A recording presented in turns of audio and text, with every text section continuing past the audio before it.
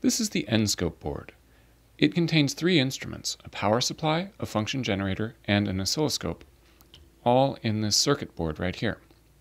The circuit board is then attached to this breadboard, which can be used for prototyping. The power supply contains a positive 5-volt supply, a negative 5-volt supply, and a ground. The positive 5-volt supply is connected to this red line down here that runs all the way along the side of the breadboard. The negative 5-volt supply is connected to this blue line up here, which runs all the way along this side of the board. And then ground is connected to the outside lines, both at the top and the bottom. In order to work, the nScope has to be connected to a USB power supply. The way that that works is that there's a small USB socket in the end of the board there, and you can take a USB cable and plug it right in there.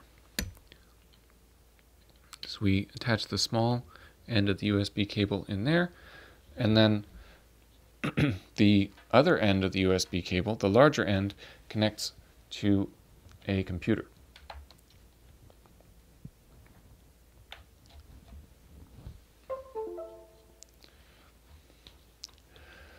When the USB cable has been connected, you can see that the little LEDs for ground are lighted up. So this LED and that LED both light up for ground.